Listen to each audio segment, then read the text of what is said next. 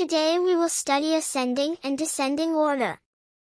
This is a part of the book, Conceptual Maths by STEM Kit Education. Grade 4. Chapter 1, Numbers. Ascending means going up. Think about going up a mountain. In ascending order, we start with the smallest number and arrange it in increasing order, ending up with the largest number. Let us look at some numbers. The task here is to arrange these numbers in an ascending order. Here, 1 is the lowest, and 1110 is the largest number.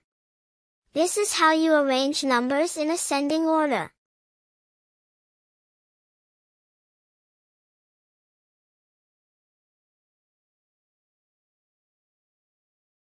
Descending means going down. Think about going down a mountain. In descending order, we start with the largest number and end up with the smallest number, arranging it in decreasing order. Here, the order is the reverse of how we arranged before. This is the numbers arranged in descending order. Let us take another example. Given here are 4 numbers. You have to arrange them in ascending order. Can you do it? The topic of comparison of numbers is a good lesson to cover if you have not covered it already. Watch the video on it if you are unable to compare numbers. Comparing from the left, the second number is the only number with a lap digit. So it is the biggest number.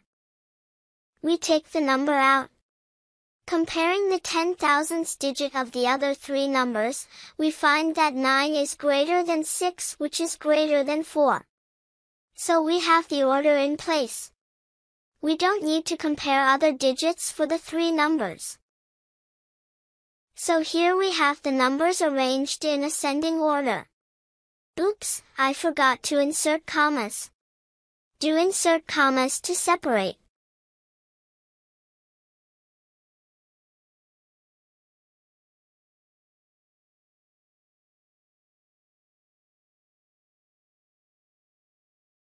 Descending order is the reverse of the ascending order. The numbers are now arranged in descending order. There you go. Now you know how to arrange numbers in ascending as well as descending order.